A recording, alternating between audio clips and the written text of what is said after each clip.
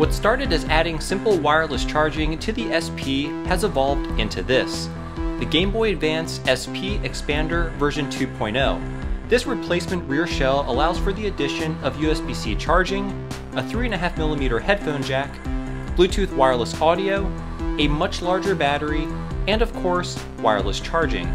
This project is the result of many hours of design work from my friend Kyle, with perhaps a little design input from yours truly. Let's take a closer look.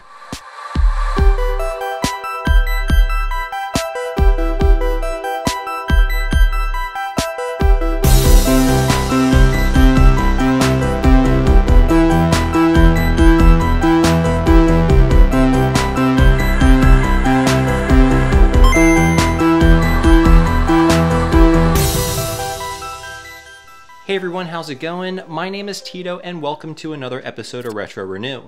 Before we get started, I just wanted to wish you all a happy holiday season. So today I'll be providing you an update on the SP Expander project. The primary goal of this project was to add modern features to this nearly 20-year-old system. This latest iteration has a totally redesigned rear shell as opposed to the shell add-on of the previous version. The new shell has allowed us to add a larger battery and USB-C recharging capability, in addition to the Bluetooth and wireless charging which we added in previous episodes. We will continue to work and refine this design, and I'll be providing periodic updates on this project, so make sure you're subscribed to the channel with notifications turned on so you don't miss anything. Of course, big shout out to my friend Kyle, who worked tirelessly on this design. Please be sure to check him out on Instagram at Brinkeroff Systems. Okay, so we got a pretty long list of things we're going to be putting into this SP, so let's go over everything I'll be using for this build. Starting with the console itself. I'll be using this SP, which I have already modded with an IPS screen. If you want to see how that's done, be sure to check out my tutorial on installing an IPS screen in the SP by clicking on the card at the top of your screen. The next item is also the most important, and it's at the heart of this mod, and of course that is the custom rear shell. Here you can see that it retains all the necessary design aspects of the original shell, but is quite a bit thicker. Here you'll notice a cutout for the USB-C port, one for the 3.5mm jack, which we'll be adding in a future episode, and this opening here for a momentary switch that will activate Bluetooth pairing. The great thing about this shell is that it retains openings for the existing ports. Turning our attention to the inside, you'll notice that there are individual cubbies for each component. The USB-C module will reside in this area. Here is where the Bluetooth module will be, and the audio jack will be in here once we get that part of the design finalized. How everything is installed will become clear during the tutorial. And lastly, on the rear of the shell is an indentation to accommodate a label. So as you can see, there is a lot going on inside this rear custom shell. But let's move on to the other components I'll be using. This here is the USB-C charging board. This is a very common off-the-shelf component. This will allow us to charge the SP without the need of a proprietary Nintendo charging adapter. This is the Bluetooth module that I'll be using. It's the same one I used in my previous Bluetooth mod video for the Gameboy Advance SP. I'll link to that video in the description below if you want to check that out. We'll also need this momentary switch in order to activate pairing mode on the Bluetooth module. Next is the battery. Since there is quite a bit of more workable space, I'll be using a much larger one. This 1600 mAh battery, which is a little over double the capacity of the original, will give us more than enough playtime. Now, one of the key missing features on the SP was the standard audio jack. Unfortunately, we were unable to add this feature for this video since we had ordered the wrong 3.5mm jack. However, the shell has an opening that will accommodate this feature once we have sourced an appropriate part. And the last item we have is the wireless charging module. I've done several videos on this, and really, this is where it all started. The path to this mod began with wireless charging, and now here we are, adding so much more capability. This has really been a fun and exciting journey, but this is still only the beginning. Now be sure to stay to the end of the video so you can see what this thing can really do. Alright, without any further ado, let's get right into this mod. To get started, remove the battery door, battery, and 6 tri-point screws to remove the rear shell.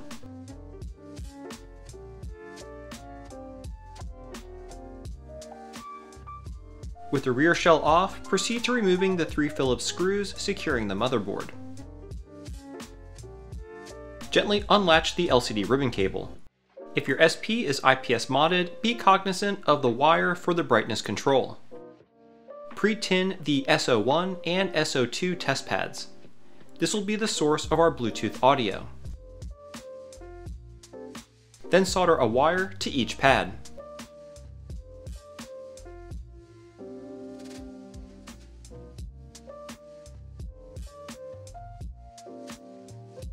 Use some tape to help keep the wires in place during assembly. Go ahead and reattach the LCD ribbon cable. Put back your buttons, membranes, and speaker.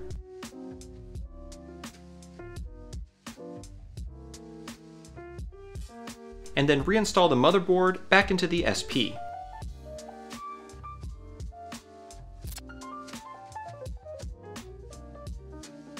Here you can see how the wires were routed.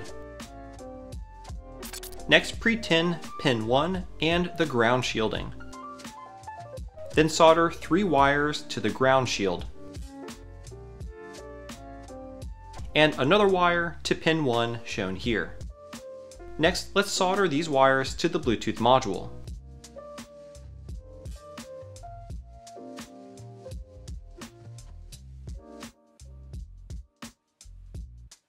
Solder the SO1 and SO2 wires to the pads labeled INR and INL respectively. Now solder any 2 of the 3 ground wires to the pads labeled PGND and AGND. Solder the blue wire from pin 1 to the pad labeled 5 volts. And lastly, solder a new wire to the pad labeled CON. This will be attached to our momentary switch.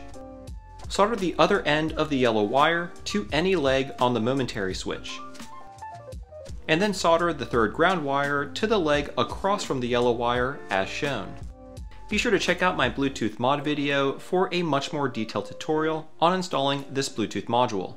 Link is in the description. Next, let's connect the wireless charging module. Solder the positive red wire to pin 2 and the negative copper colored wire to pin 6. Again, I highly recommend that you check out my wireless charging mod video for a much more detailed tutorial on how to install this. Again, link is in the description. Also, ignore the green wires. Those were installed for the 3.5mm jack before Kyle and I realized we ordered the wrong part. I removed these wires later off camera. Next, pre-tin the positive and negative terminal pads shown here, which will be connected to our battery and USB-C charging PCB. Then solder a wire to each pad. And this is what it should look like. Be sure to take note of which wire is positive and negative. You don't want to mix these up. Now let's pre-tin the USB-C charging board.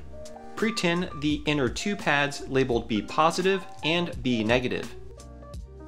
Solder the negative black wire to B negative and the positive red wire to B positive. Then solder the negative battery terminal wire from the battery to the same B negative pad and the positive red terminal wire to the B positive pad. Fantastic.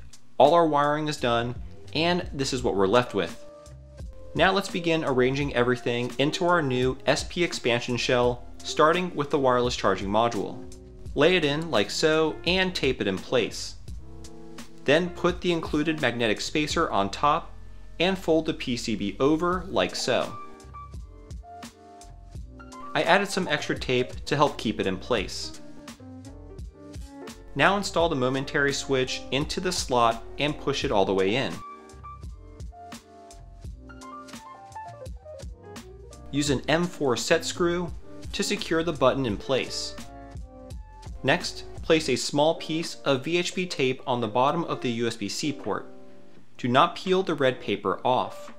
The VHB tape is used as a spacer to improve fitment. Once installed, again secure it with an M4 set screw.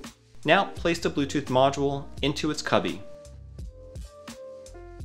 Be sure to install the R and L triggers. Kyle cleverly designed the shell to hold the trigger springs which slide into this rail.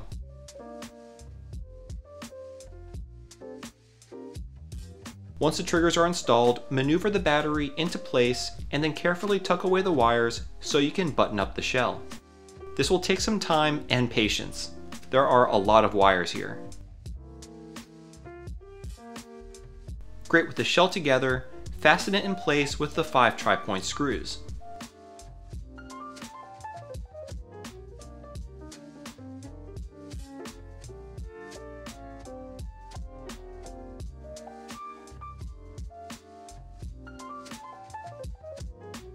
And then add a label to finish it off.